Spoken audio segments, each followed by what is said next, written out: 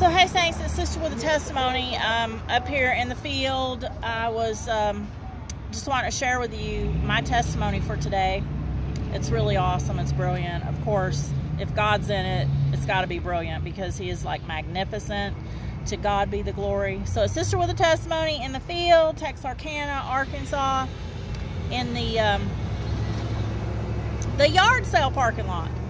So I wasn't going to come and do anything today, and I was in prayer earlier, and just walking and praying, I said, Lord, I commit my work unto you and ask you to establish my thoughts. So He did, and He sent me to Texarkana, and I was like, I wasn't coming to Texarkana, and He changed my mind.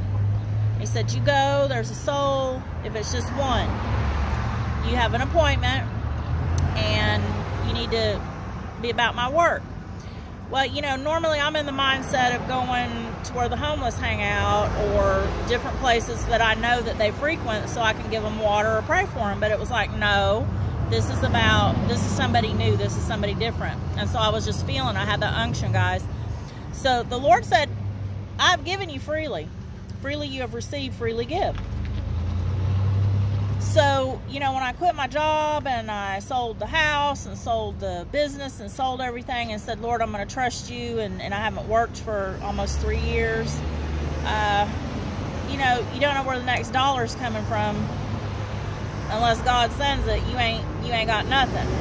So you trust Him, and you know that if you have freely received, you freely give. It's not about money. You can preach the gospel without a dollar in your pocket. You don't need money in your pocket to preach the gospel. And, you know, if the Lord is in it, guess what? He's going to provide for you. So if I got gas in my car and I'm healthy and I got the gospel in me, I'm going to come and I'm going to do what God told me to do. So here I am. Guess what, saints? This young man I prayed for a couple months back, the only thing that he wanted prayer for was his mother. He wanted his mother to be saved and to basically no more drugs, no more, you know, living crazy. He wanted his mother to straighten up and act right. So we prayed for his mother. We prayed for him too, but you know, a couple of months later, I just happened to be sitting here at right exactly the right time. I got here about 15-20 minutes earlier. Just had enough time to pray for another lady and give some water out, and here he comes. And a few minutes later, I mean, he speaks to me and everything, and a few minutes later, his mother drives up. He gets his mother, brings his mother over here and says, this lady needs to pray for you.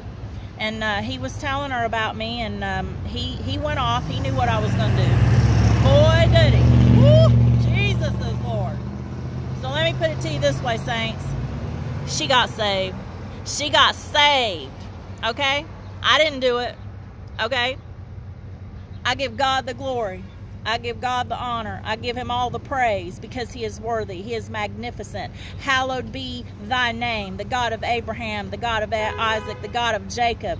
I come and I do what You told me to do. I said, Lord, I commit my work unto You, and I ask You to establish my thoughts. He wouldn't let me make a right turn. He wouldn't He wouldn't allow me to make a left turn. It was, this is where you're going. You go to the parking lot. Don't worry about the tent. Don't worry about help. He said, I got an appointment for you, and you best be keeping it. And I got up here and I did what the Lord told me to do. And I said, well, you know, nothing's happening, Lord. All of a sudden somebody shows up. He saves them. The Holy Spirit draws them. The Holy Spirit is the one that draws them to the vessel. And the vessel, according to Romans, let me just make sure you understand this, saints, that it's not me, but I've got to be available and willing. It says, how then shall they call on Him in whom they have not believed? And how shall they believe in Him of whom they have not heard? And how shall they hear without a preacher? Romans chapter 10, verse 14. Now let's read 15. And how shall they preach except they be sent?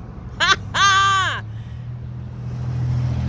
As it is written, how beautiful are the feet of them that preach the gospel and bring glad tidings of good things. Saints, the Word of God is simple. Sent with a testimony. Woo! sister with a testimony was sent with a testimony, and because I got a testimony and because you got a testimony, another soul has been saved. Another soul has been transformed. Another soul is going to make it. Another soul, saints. Think about that. If one sinner repents, all of heaven rejoices. To God be the glory. To God be the glory. To God be the glory for the things He has done. To God be the glory. It's sister with a testimony, giving out free water, giving out free prayer. Freely I have received, freely I give. Hey, Sister Brenda, what's up? And I just praise and thank the Lord. You know, there's people out here that love the Lord, that will pray for you. We're sent out here, sent with a testimony, so that you might hear the gospel. Wait a minute, you're already hearing the gospel, aren't you? Because you're in church every time the door opens. Think about that, saints. They're not coming to the buildings. They're coming to those that are sent, according to Romans 10, verses 14 through 15. How shall they call on the Lord whom they've not believed? Unless somebody's been sent to preach to them. Go into the highways and the hedges and compel them to come in. Not to a building. Compel them to come into the kingdom. The kingdom of God. The kingdom, saints. Compel them to come into the kingdom. Because church membership is not going to save you. Only a close personal relationship with Yahshua HaMashiach, Jesus Christ of Nazareth, the Lord of Lords and the King of Kings. That's the only thing that's going to save you. A relationship, not a religion. Is sister with a testimony in the field, seeing people saved, sanctified, and filled with the Holy Ghost. God bless you. I love you. I plead the blood of Yeshua HaMashiach over you. I apply the blood of Yeshua HaMashiach over you. And I ask you, Father God, that the Kadesh Ruach, Holy Spirit, fill them, Lord. Fill them, fill them, fill them. To God be the glory. To God be the glory.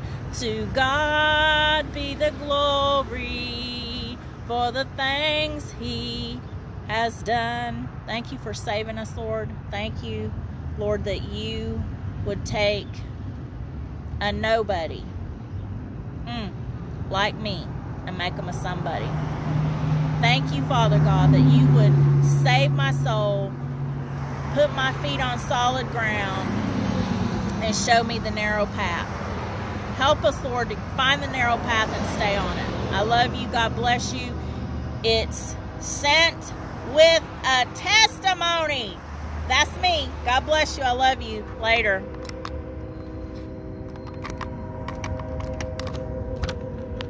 Hello. Push the button.